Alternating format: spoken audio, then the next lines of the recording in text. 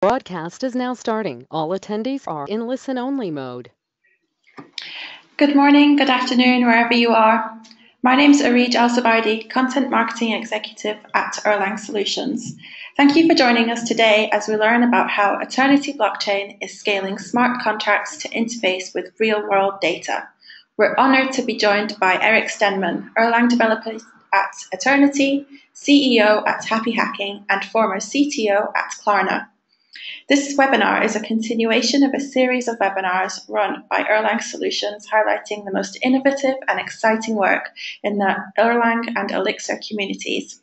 Before we get started, we'd love to hear from you. You can tweet us using the hashtag Erlang Solutions Talks or submit a question in the Q&A for the Q&A session using the box on the platform. As a reminder, a recording of the webinar and the slides will be shared after this webinar has ended. Please keep in mind that this is a live event and that we may experience some technical issues, although hopefully not today. Now let's get started. Over to you, Erik. Thank you. Hi and welcome. Today I'll talk about blockchains, Eternity, and smart contracts, and all of this in the context of Erlang. So Eternity is a new blockchain where we will have smart contracts and be able to interface with real-world data.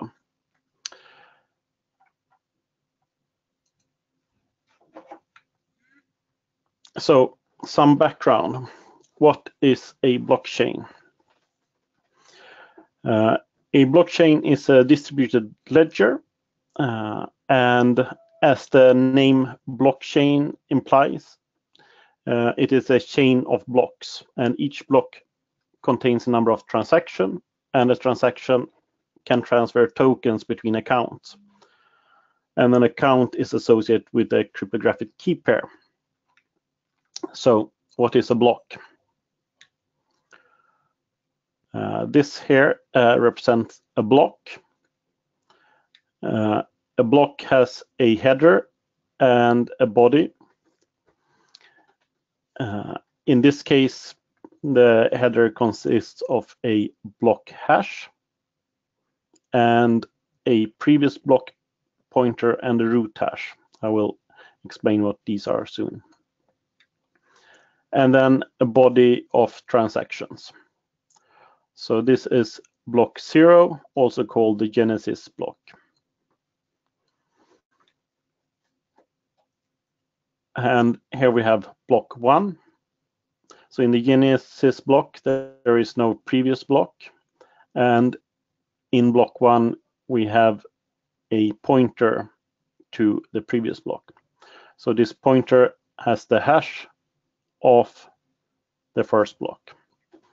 So this way, all the blocks are connected in a chain. And since the block hash is a hash of all the fields in the block, it uniquely points out this. I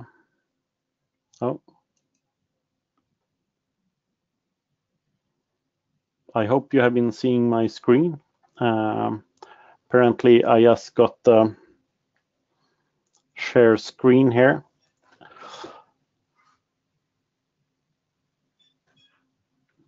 So I hope you all can see my screen now, at least.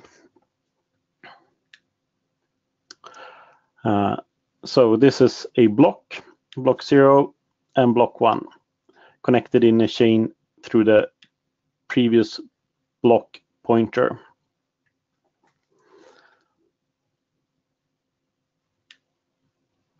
The root hash is a hash of the state of all accounts after all the transactions in the block has been executed. So, as we said previously, a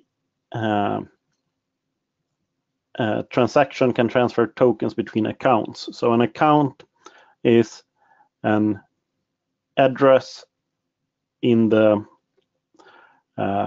in the blockchain which contains tokens, and these tokens can be transferred. So each account has an amount of tokens in it. In some blockchains, like the Bitcoin blockchain, there are not accounts, but instead there are unspent transactions. So there's only transactions of tokens, and these transactions can be spent and then they sort of not exist anymore, and there's no balance on the accounts.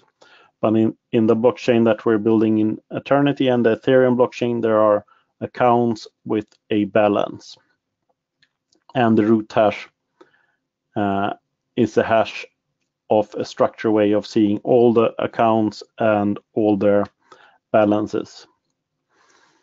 So that way, a block describes the state of the whole world as it is right now, seen in the blockchain. And since also the hash of the block contains the pointer to the previous block and all the transaction and the root hash, it means that there is no way to change a block without changing the hash of the block, and changing the hash of the block would break the chain. So there's no way to change any information in a blockchain.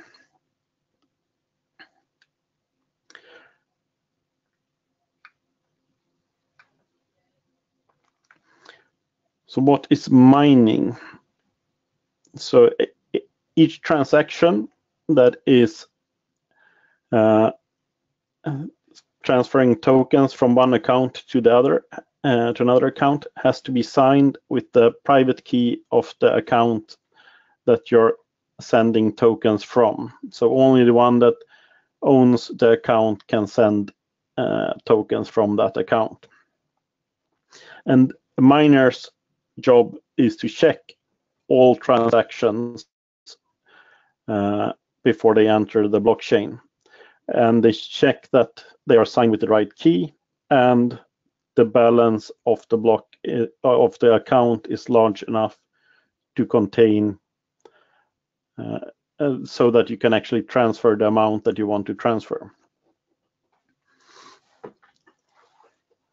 Then when the miner has checked all the transactions and see that they are okay, they will be added to the block, and then the miner will solve a puzzle. And this is also what's called to mine the block, to find a hash for the block. And the first miner to solve the puzzle will get a miner reward, and that block will be the new top block of the chain. So if you look at this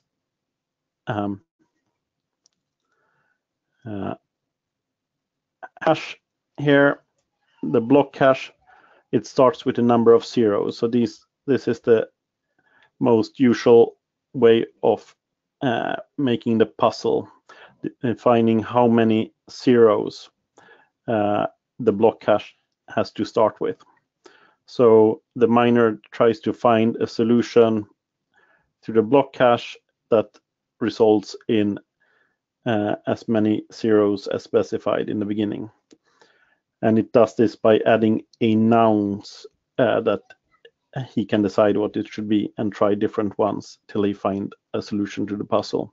And this nouns is also a part of the block.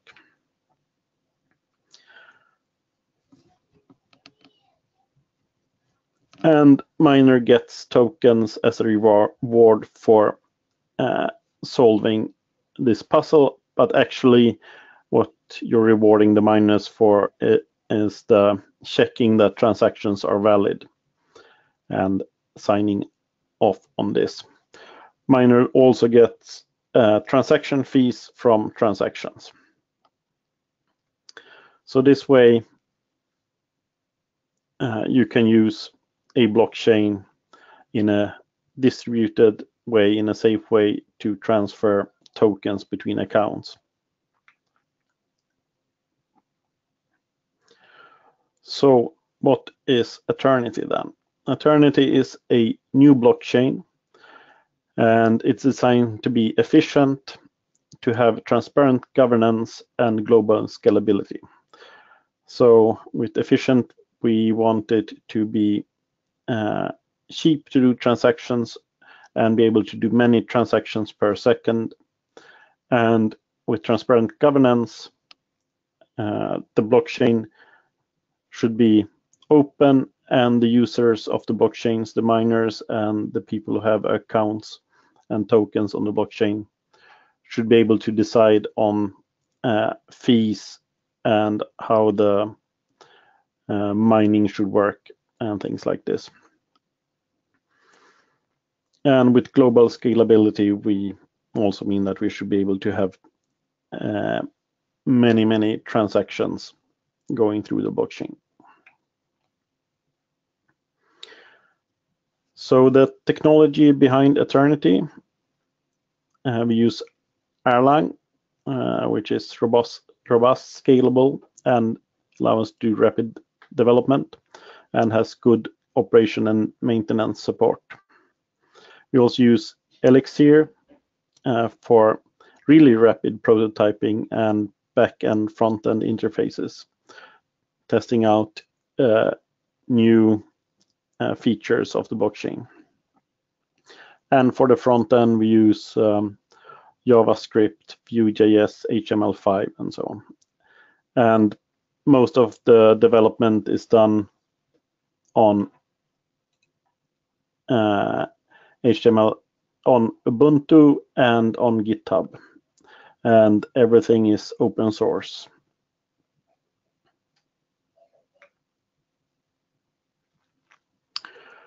So why would you want to use Erlang to build a blockchain?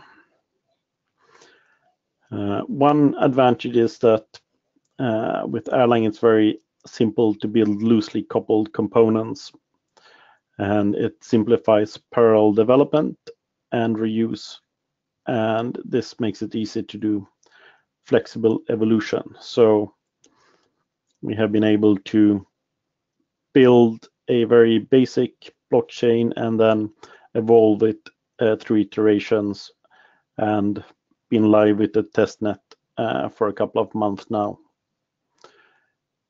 Erlang also has concurrency done right, so it's easy to isolate the protocol from the program logic.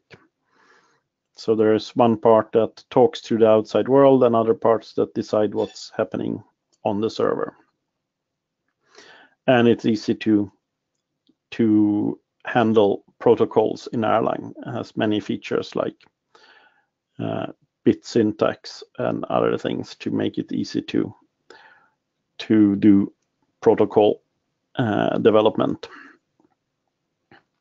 And Ulf Wieger gave a whole presentation on the subject on why to use Erlang. You can see it on the Eternity YouTube channel. The link is also here, so when you get the slides, you will be able to find it.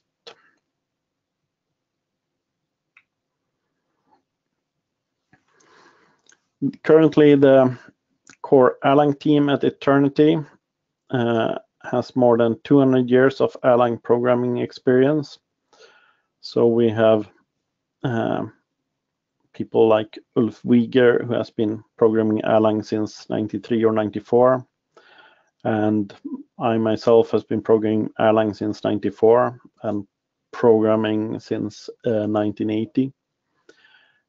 We have John Hughes, who has worked on Haskell and developed QuickCheck, and a whole lot of other people with long Erlang experience.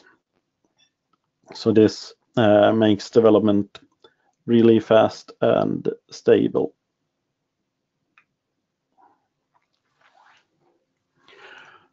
So the biggest advantage, as I see it with Eternity, is that Eternity is the next generation of blockchain. So we had Bitcoin first, and then came Ethereum, which provided smart contracts.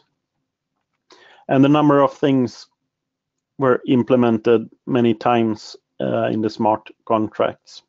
Things like oracles and tokens. And what Eternity brings is to take these commonly used and very useful concepts and making them first-class objects of the Eternity blockchain. So we have oracles, names, tokens, governance, state channels, and contracts. And I will talk a little bit about each one of them.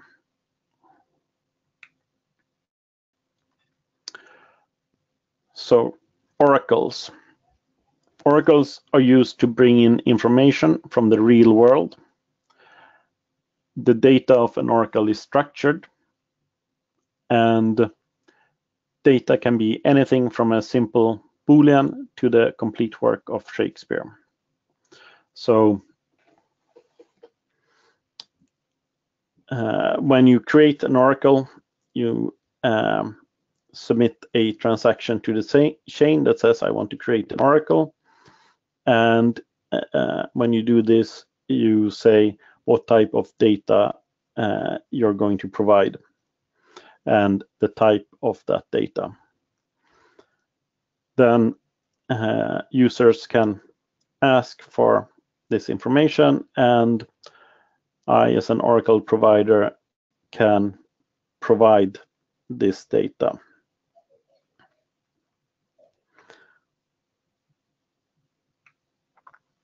And one of the types is, of course, string, where you can put in arbitrary data, unstructured, as an oracle.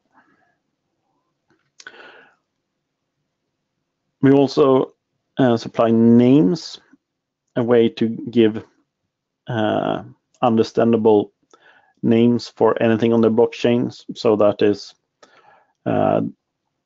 accounts, addresses, also oracles and contracts can have names. So instead of having to talk about the hash, which will be a very long sequence of letters and numbers, which is hard to remember and hard to talk about, you can actually assign a name and use that to talk about it.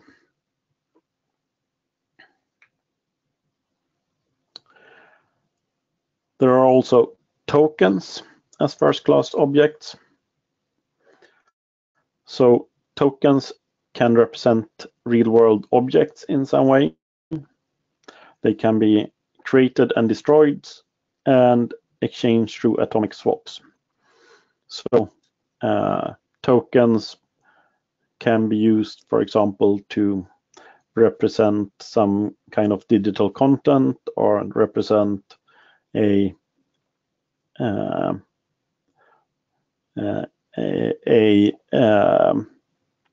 something in a game. They can be used for doing minting a new token that can be sold to raise fund for a project, and then these tokens can be traded and transferred for something when the project is done. For example, if you want to raise funds for making a new game, you can create a new token, sell this token, use the money to implement the game, and then people who has these tokens will get in-game features when the game is released, or the game itself. So these are also first-class objects. And then we have governance. So this is done by voting on the chain on government proposals. So that means that there is a way on the æternity blockchain to propose a suggestion and then vote on it. And this can be used for other things than governance also. So governance and voting are first-class objects on the chain. But it can also be used to decide on minimal fee for transactions, or what the minor reward should be.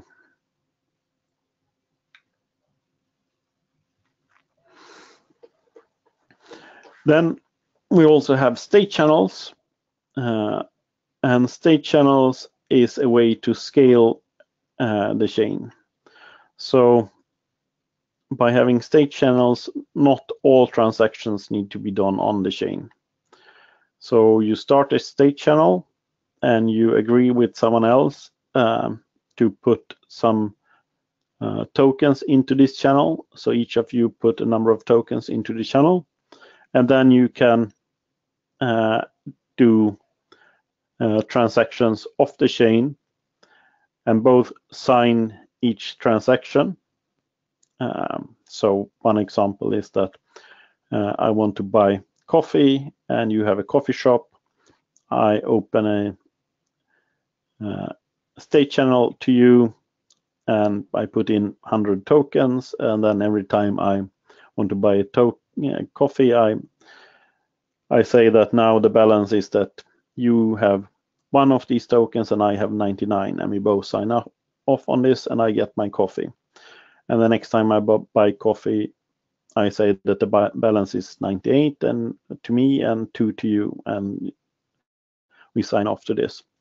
And then at some point we can close the chain, and then you will get those 2 tokens and I will keep my 98 unused tokens. And with state channels, you can do transactions such as paying for each frame of a streaming video broadcast, for example. So this can be fully automated, and means that you don't pay upfront for the full movie.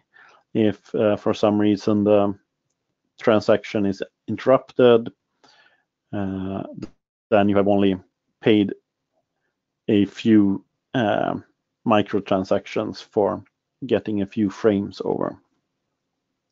And this would not be possible with the doing on the chain, because transactions will cost more on the chain and they will always take some time for the chain network to confirm the transaction.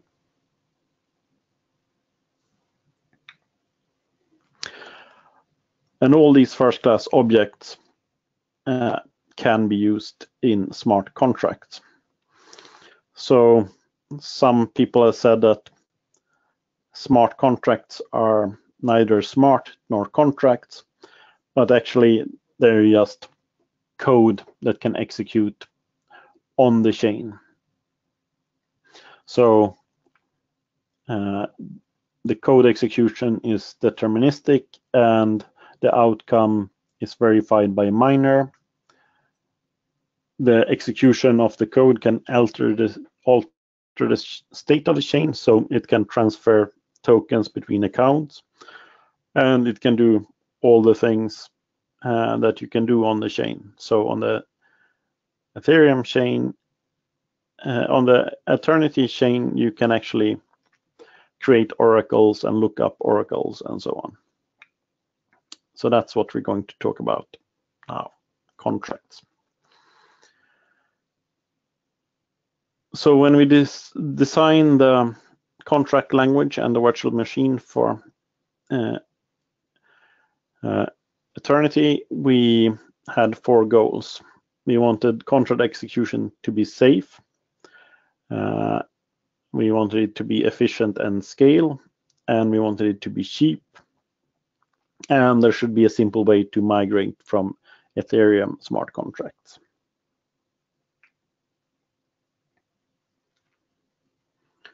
So the first goal, contract execution should be safe. I think we all have heard about some of the contracts on Ethereum where money has been locked in or stolen because of bugs in the contracts. So we want the contracts to be safer. And we do this by giving you a possibility to state properties of the contract and actually prove these properties. So we have designed a new functional language called Sophia and a new safe virtual machine, FTWVM. I will talk more about both of them in a while.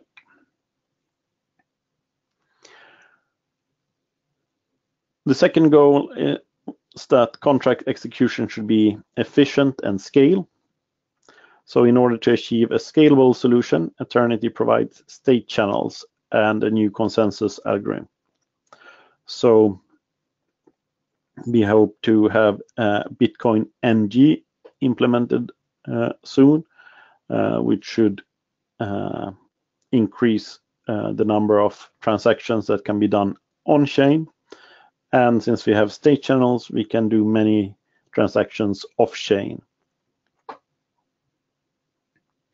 And this should help with the scalability of the chain. To get efficient contract execution, we also designed a new high-level language. And then we are building an efficient machine for more complex contracts that also should be executing fast, but not as fast as the very high-level language. The third goal is that contract execution should be cheap. So the price of contract execution will, of course, be determined by miners who decide whether they want to pick up a contract and run it at what price, and by the users by deciding how much they are willing to spend on getting a contract to execute. So with an open blockchain that is fully decentralized, there's no way to control the price really. So the price will be determined by the users in the future. But by having state channels and efficient ways to execute contracts, and for the high-level language, a simple flat rate for contracts, we hope that prices should be kept low.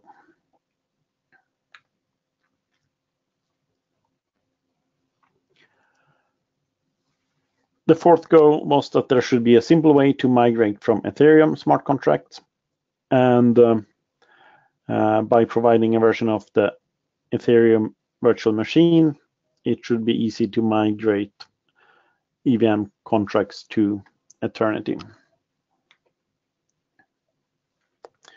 So to recap the goals, safe, efficient, scalable, cheap, and easy way to migrate. Of course, these four goals are not very easy to combine and to get all of them to work at the same time. So we decided to not try to do that because that would probably fail miserably. So instead, we have decided to do 3 different virtual machines. So by having a version of EVM, it's easy to port Solidity contracts from Ethereum to Eternity. So it should be possible to use existing popular contracts on the chain, and also in order to test the performance of Eternity and find bottlenecks before main launch.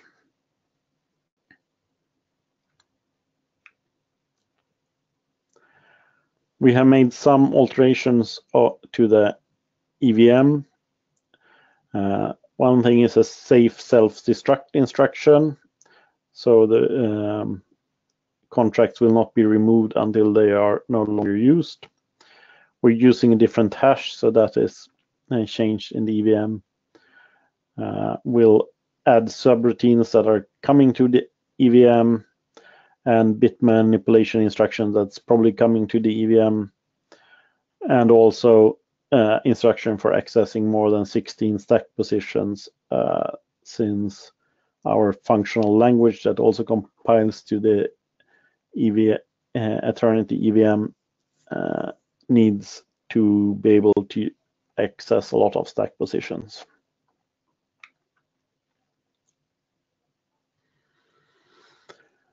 So in order to achieve goal 1, the safe contract language, we provide a new language called Sophia.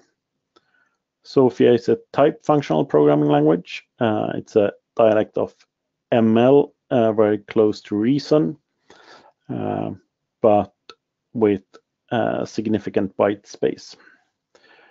And Sophia can be compiled to a safe virtual machine, FTWVM. And Sophia provides ways to define properties about functions and contracts. And these properties can be proven to hold or disproven, which would result in a compile time error. So then you cannot actually create the bytecode for a contract that doesn't fulfill its properties. A Sophia contract might look like this. It's typed, so you have type event, you have type state, which is a record with the field data, which is an unsigned integer. We have the init function, which takes an unsigned integer and returns a state. And here it sets the field data to the value of value.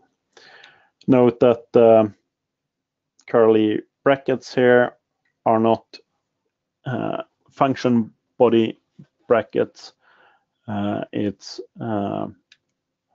brackets around the record. So the function get that only access the field in the state doesn't use any curly brackets at all. And then we have a set that change the state. This init function is executed at contract creation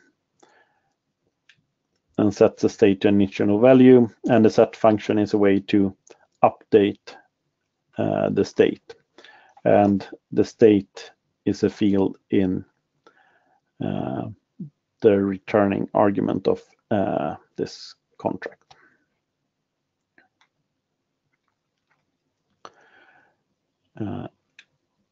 We can call other contracts. So there will be a raw call built in that calls an address on the chain, another contract address. You give the function name, how much gas you want to give, how much value transfer you want to do, and then any arguments to the main function that you're calling. So this call syntax is very recent, and we're experimenting with it right now. So this might not be the final version. The Sophia compiler is typed and keep tracks of types all the way down to the FTWVM code. So the functional type worded virtual machine is a high-level virtual machine with a variable world length and an associative memory. So it's functional, that is, the data is tagged, it has automatic memory management and associative memory also.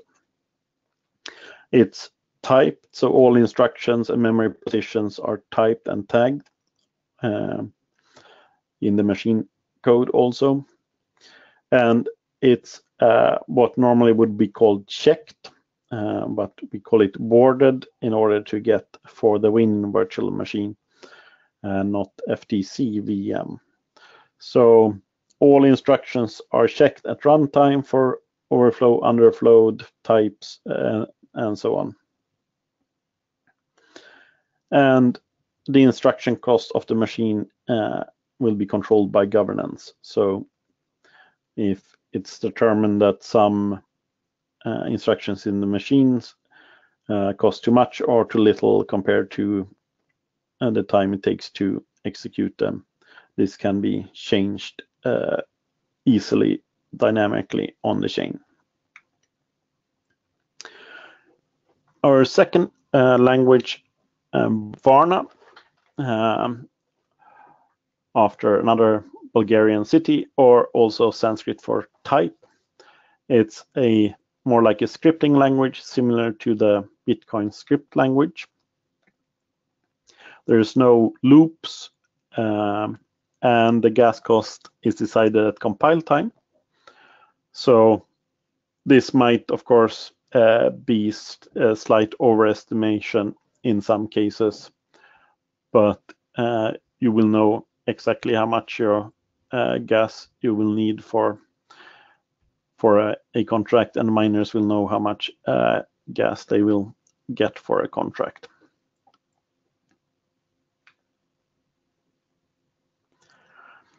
So now we come back to the power of the first order objects. So since Attorney has all these first order objects, the Varna language is still very powerful. So here we have an example of a Varna contract where you want to buy some tokens of some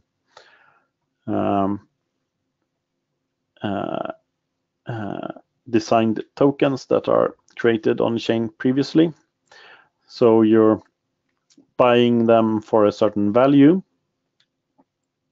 and there is an oracle that provides the game token current price. So by calculating how many Aeon tokens you're sending in and the price of the game tokens, you get an amount of tokens that you can afford to buy. So then if you have the owner has that many tokens, and the caller, then the caller tokens is increased by that amount, and the owner tokens are decreased by that amount, and the owner's balance is increased by the value. So with this simple contract, you can still, by referring to oracles and tokens, you can actually do quite advanced contracts without loops or things like this. These contracts are compiled to the high-level machine, HLM. We might come up with a better name at some point, which is a very simple virtual machine, and actually they are just evaluated directly by the node as part of verification of block transactions, not a real separate virtual machine. It's sort of the language that transaction verification is written in. but it has a basic like syntax that is compiled to and coded as bytecode stored on the blockchain. And this code looks something like this, and hopefully not something anyone will have to look at ever. So Eternity is a new blockchain with first-class objects. Why do we have 3 different languages and virtual machines? So we have Sophia and for the Win virtual machine for safe system level programming, where you can create new, more complex objects on the chain. We have Varna and a high-level machine for day-to-day fast contracts. And we have Solidity and EVM or AEVM for porting old contracts to them to Eternity.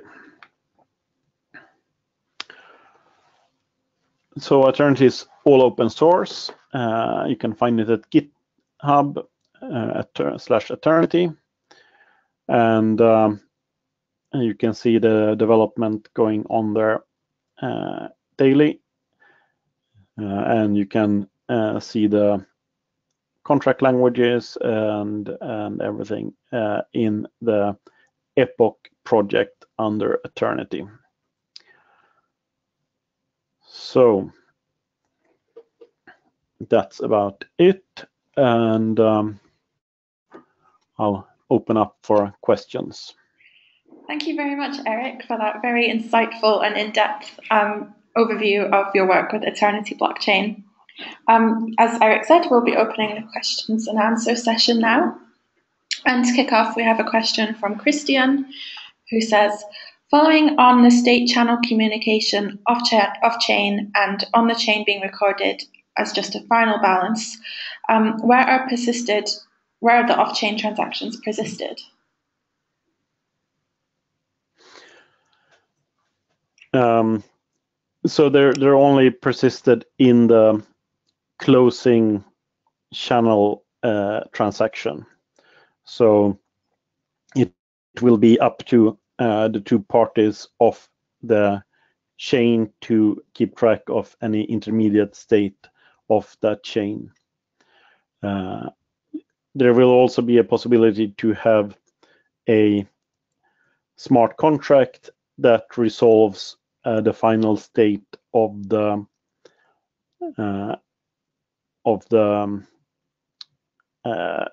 channel, but of course the input to that contract has to be signed by both parties, and they will have to keep track of this data. So there will be proxy servers that take care of communication between parties in state channels. There's an open protocol for doing this, so you can write your own, but it will be up to the endpoints to somehow keep track of the state until they actually close the channel. Okay, thanks for that, Erik. The next question comes from Ali, and he says, who or which machines execute oracles, and are they also distributed? So oracles do not really execute as machines. So the oracles are living off-chain, and they can subscribe to a WebSocket and find requests for all Oracle answers. And when they find such a request, they post the answer to the chain, and they can be paid a fee for this service by the requester.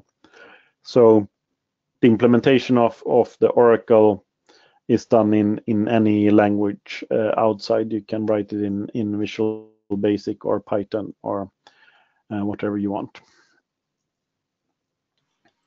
Thanks for that, Erik. Another question from Ali. He says, could you talk more about testing Varna Sophia code? Was it about testing the code? Yeah, testing Varna Sophia code. So I'm not sure whether the question means the ability to test it yourself right now, or how it will be tested by us. The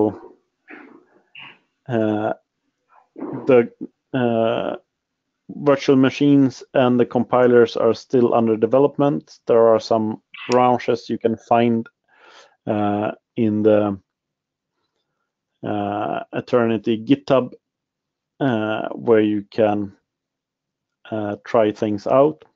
You can compile very simple Sophia contracts and run it on the testnet as it is right now. But the interaction with the chain is not on the testnet yet. It will probably be within 2 to 4 weeks, and then you should be able to try out more contracts, both Solidity and Sophia contracts. The Varna contracts might be a bit longer before they are online. And our testing of the contracts, we have the Cubic team with us, which can do property-based testing. So we will have many nice property-based testing tests for contracts. Okay, thanks, Erik. I'd like to remind everyone at this point that you can still submit questions if you have any in the question box.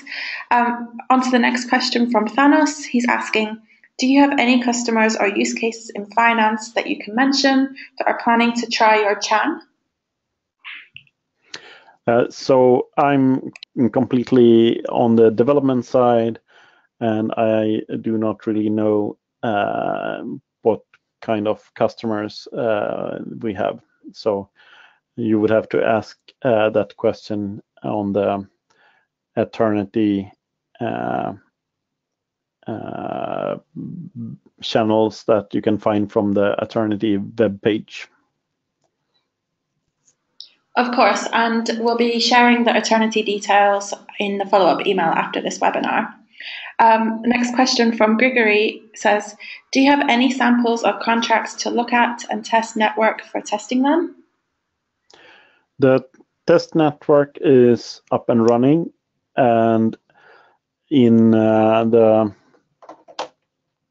source code on GitHub, there are a few contracts under Epoch app, æternity Epoch apps, and Sophia is still in the source code called Ring for historical reasons. Will soon change name to Sophia. There's test contracts, and there are a number of contracts there. So you can find them. Some of them can be submitted to the testnet and run. Some of them are still 2 to 4 weeks away before they will actually work on the testnet fully. Thanks for that, Erik. Next question from Thanos. How would you compare this chain to Hyperledge or Fusion? I don't know enough about Hyperledge or Fusion to really answer that. That's fine. Thanks, Erik. We have a question from Andrew next. What other information resources are available for æternity and Erlang integration, such as videos or blogs? So æternity has a YouTube channel and a web page, and there you can find some talks about it. And on GitHub, the æternity, there is a repository called protocol, which tells you all the details about how the æternity talks to the outside world. And there's also in Epoch some readmes and getting started introductions to set up your own node and connect to the testnet. Thanks for that, Erik. Next question. Will it be possible to call contracts in one language from contracts in another language? Yes, that's the plan. There will, of course, be some restrictions depending on types. So the types and the data types and in the different languages will be slightly different. So you have to have functions that have an interface that is compatible. So calling functions that take addresses on the chains and that takes integers should work between contracts.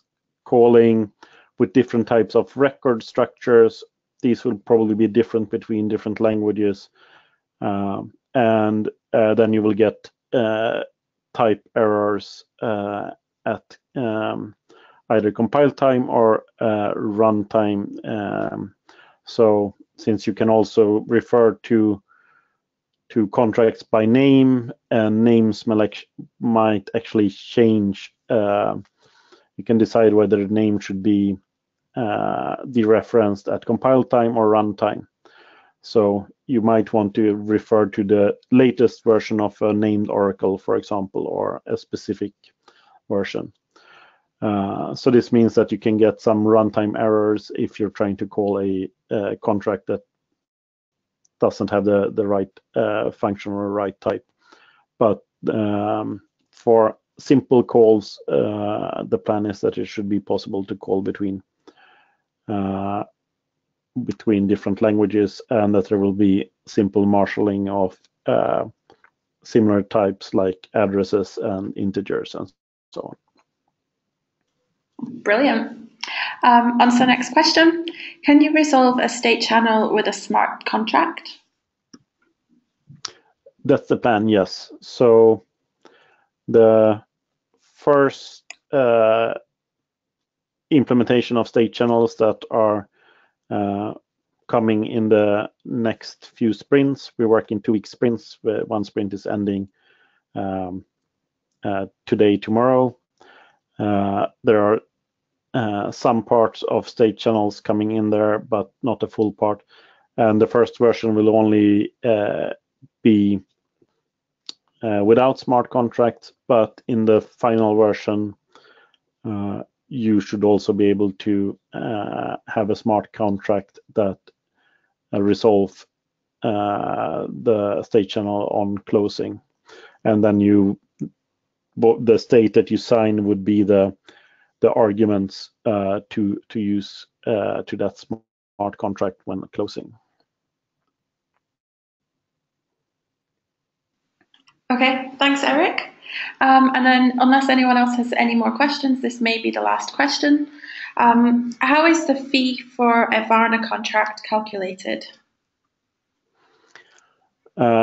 So, sort of in a similar way as for Ethereum, but not at runtime. So each type of instruction will have a cost, and this cost can be decided by governance, but there will be a starting cost defined for each type of instruction, and then the longest or the most expensive if or case branch of the contract, the cost of that one will be used. So try not to write very unbalanced smart contracts that has one branch that does very little and another branch that does a lot of work, especially if the branch that does very little work is the one that most often is executed. So there will be the maximum cost. So there are ways to avoid this problem by breaking things up into smaller units, but we think that this will work out fine in most cases. But of course, if you have an upper bound, there will be places where you will lose out as a caller. Okay, thank you very much, Erik. I think that draws a close to our Q&A session. Thank you everyone for attending, and special thanks to Erik for joining us, sharing your time and your expertise on this subject with us. It was a very insightful session. This session was recorded, so it will be shared with everyone after the session in the next few days. Thank you very much. Bye. Bye-bye.